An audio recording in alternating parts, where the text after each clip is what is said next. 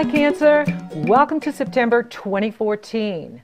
Now in September, you may feel like you're being pushed and pulled in multiple directions simultaneously. You have the innate skill to change and adapt as needed. However, this push-pull energy is over the top, challenging your ability to be grounded. Balance is the key. Step back and do not react. Do not get caught up in the negative news or other people's drama. Your power is in how you love and nurture you. Create your own sacred space in your home or go out into nature and allow Mother Earth Gaia to heal you. So, as you know, August was very intense and the energies are all over the place. And because you're such a sensitive sign, you feel everything. It is utmost of importance that you take care of you first so that each day you are feeling effective. You're accomplishing what you need to get done and you're staying balanced. This is really important in this energy. Now, I actually like September because it seems to be very sweet and calm in comparison to August and prior months up until this point. October is going to be intense because we'll have 2 eclipses and Mercury will retrograde. Doesn't mean it's not a good month and we can't get things done. It just means it'll throw more curveballs at us, whereas September is not as demanding. So Mercury enters Libra on the 2nd, so you go into September, and again, it really is about you creating that sacred space. You're focused in September here with Mercury in this area, and then when the sun shifts into Libra, in your home, in your sacred space, how you nurture you. This is a time to really look at that, is how do I take care of myself? Do I eat really well? Do I sleep well? If I'm not sleeping, what can I do so that I get a better night's sleep? Let things go. Have less caffeine during the day. And Venus enters Virgo on September 5th. And this is about, being involved in the community, being involved in social media, being involved in travel, short distance travel. Now, we have the Pisces full moon on September 8th. And you're very much affected by the moon. Your ruling planet is the moon. So you feel the new moons, the full moons, you feel the cycles. And the moon affects the mass consciousness. The moon will reveal how the masses are feeling. That's how important the moon is. It controls the tides. We're mainly fluid. It controls the fluid in our bodies. So I love this Pisces full moon, and I really feel you will too. Pisces is a sister sign. Pisces is expanding your consciousness. And I really love this full moon. I see this as a money moon as well, because Saturn in Scorpio and Pluto in Capricorn are in harmony with this moon. And there's no challenges on the moon. Now, Chiron is sitting next to the moon. Chiron acts like a wounded healer. Chiron is the asteroid between Saturn the past and Uranus the future. Chiron is coupled with the moon, and there can be a healing here for you. It may be in regards to your connection to source. It may be in regards to your spirituality, what you believe and what you've always believed. And now you may be getting validation from others, like, wow, you're really right. You've been telling us this all along, and now I can see what you're saying. So you could be getting some sort of healing and validation in regards to your principles, your values, your ideals, your beliefs. And it will feel nourishing and nurturing. Let this Pisces moon heal you. Let this Pisces moon nourish you and nurture you. And this is a good time to launch. This is a good time to make investments. I see this as a money moon. And if you want to make investments with this moon, really look at what you're investing in. But I see this as a real winner. I like September. And So this energy is healing you. And again, for you, Cancer, it's pouring positive energy into you. So any of your Cancer planets, your sun, your moon, your ascendant, any planets you have in Cancer, Pisces is nourishing you and nurturing you. And so is Virgo. Virgo sextiles you. And Virgo is the earth. And when you water the earth, everything grows. And so this is a lovely energy for you. This is an empowering energy for you. It can expand your consciousness. It can renew your faith in yourself and Creator. It can also get you out networking with others, which is very good because you can see how effective you are by bringing what you know to the world, bringing your presence to the world, bringing your kindness to the world. And the world needs this now. It needs you. And I love this energy. I love this full moon. It is empowering. It is spiritual. It is compassionate. And it's love, and the world needs love. So I really like this for you. Now, Venus is going to oppose Neptune on the 10th, and Mars enters Sagittarius on the 13th, and then we'll square Neptune on the 21st. So this is an energy to watch out for because Neptune represents levels of God consciousness that even our human mind can't understand. We use less than 10% of our brain. 90% of the human mind is unconscious. When we enter fifth dimension, higher consciousness, we will be using all of our brain. But right now we use less than 10%. And so when Neptune is opposing Venus and squaring Mars, we can believe the fantasy. We can believe what others tell us. And we can get sloppy. And so if someone's promising you all kinds of fabulous things on the 10th or the 21st, take a wait and see. I really love September, but if you wait a couple days, like to the 12th or to the 22nd, you'll have the clarity and know what's the truth and what's fantasy, where you want to invest and where you don't. And that's the test with Neptune. Neptune represents your highest ideals. It represents the ideal relationship for you, the ideal living location for you, the ideal job for you. It's about dreaming and creating. It rules the movie industry and the music industry. It has very little to do with reality or the step-by-step practical approach needed to get to those ideals, the ideal job. So it gives you the vision, but it doesn't give you the steps on how to get there. So you can get caught up in the vision and not look where you're going, and then you find yourself in something you don't really want to be in.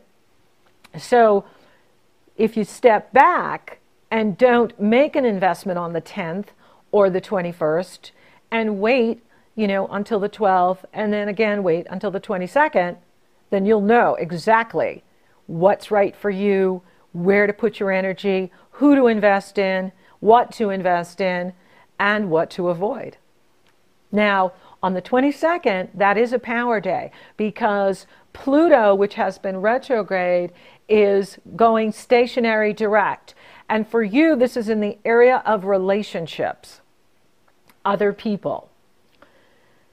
The sun enters Libra that day on the 22nd, and we have happy fall harvest in the northern hemisphere, happy spring in the southern hemisphere, and hello my Aussies and New Zealanders and everyone in the south. It's spring for you, yay! And then we have the Libra new moon on the 23rd and the 24th, depending on where you live on the planet. I like this moon too, and I think you will too. So it is in harmony with Mars, who's now in Sagittarius, and it is not being challenged by Pluto and Uranus.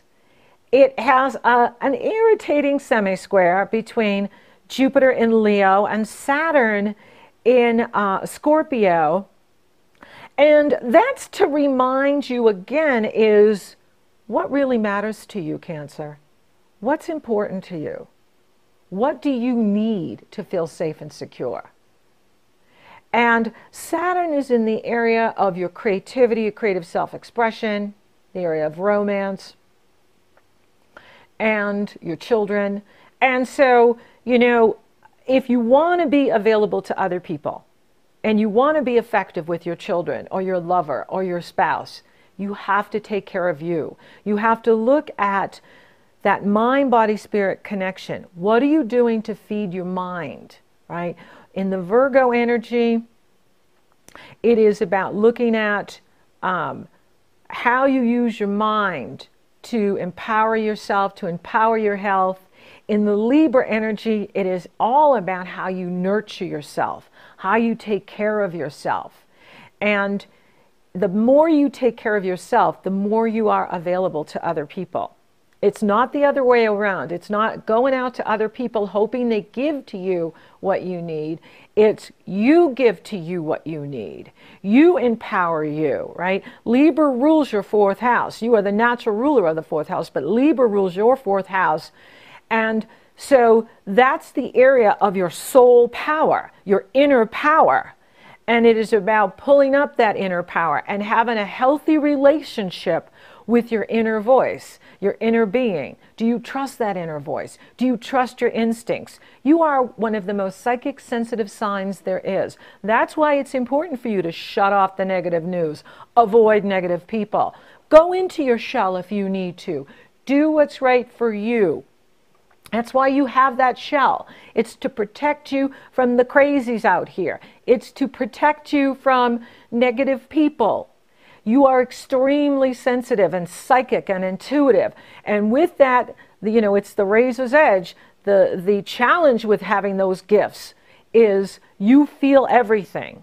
And so this is about you pulling your energy in and empowering you at the Libra moon so that when you're out, you feel effective. You're doing what you need to do and you're taking care of you. And when you take care of you, that energy goes out and reminds the rest of us, I got to take better care of myself. And so it's a good moon. You're going to like both these moons. And it is a good time for you to work on your home, work on your garden, move if you want to, buy a new property if you want to, do things that empower you and build your safety and security, which comes from inside of you. Okay? It comes from inside, internally. Now, Jupiter is going to trine Uranus. And I love this energy because it is positive, and for you it's coming in the financial area. Jupiter is in your area of your talent, your ability, and your resources, and it's in harmony with Uranus. And Mars is in the area of your health, well-being, your work. So you're going to feel a boost of energy if you're taking care of yourself, if you are going into your sacred space and building your inner energies up, building your resources up, that you can take advantage of this fire energy coming in the area of what you do in the world, your destiny in the world, your reputation in the world, how you uniquely contribute your contributions to the world. So once you focus that energy on yourself and build yourself up, then you can take advantage of this fire energy coming in the latter part of September. So this energy will be on September 21st through October 2nd. It goes exact on the 25th. Jupiter and Uranus are going to trine, and Mars is now in Sagittarius, which is going to trine into Jupiter and Uranus and form a grand fire trine in your work, in your career, and in your money. So that's why I want you to really work on loving you and taking care of you so that by the 21st of September, the 22nd, you are ready, and especially at the Libra new moon, launch on into your career, your work, making more money, feeling good so you can work more, focus more on the projects that thrill you, and you will see the reward, the financial reward, come in late September, October, and then into the fall season. This energy will be back again in February and then again in June 2015. So the fire signs rule what you do in the world, what you love and value, building up your resources, and how you work. So you're very fiery when you work, and you're very fiery in your determination to make a difference in the world. And the key is your balance, how you balance yourself. So don't burn the candle at both ends. Nourish and nurture you, build up your energy, and then go out and do what you're here to do, and you will be unstoppable. Thank you for listening. Thank you for watching. Thank you for liking, favoring, and sharing my podcasts. You're so awesome, Cancer. Thank you for subscribing. You totally rock. Now, for those of you, looking for love here in September, Pluto is moving direct in the area of relationships, and there is a potential for some relationship energy here, but I really see it more focused in what you love and value. I also see it focused in what you're doing in the world and how you take care of yourself. I think the romance, for those of you looking for love, it's going to be more as we move into Scorpio. That energy is going to light up for you. Now, anything can happen, anytime, anywhere. This is what I'm seeing when I look at the solar chart. Money looks good. Your money is strengthening. Jupiter is working for you, but be patient because this energy is on for a year. So the more you take care of yourself, the more effective you are in the world, the more you're going to see your resources increase. But it does look good. And there could be a promotion coming in here for you as well. For those of you that work for other people or have your own business, your business can expand because you're taking better care of you and you're ready for more business. As well as because you're taking care of you and you're building up your foundation, you are more effective on the job and those in authority want to promote you. Health looks good. I see health increasing because Mars is going into Sagittarius on the 13th, and that rules the area of your health and well-being. So Mars can empower you to take off weight if some of you are looking to slim down a bit. It can also give you more energy to be more effective in your work. So this is a very positive energy for you. Your spirituality is growing by leaps and bounds. You are a deeply spiritual sign, and the Pisces full moon is going to, incredibly connect you to your higher power and to your source. And you will feel that power in your life. The more you take time for yourself and love who you are, the more you're going to see how powerful and effective you are in the world. Now, I'm also offering an event on August 23rd on Google Plus at noon, my time here in Denver.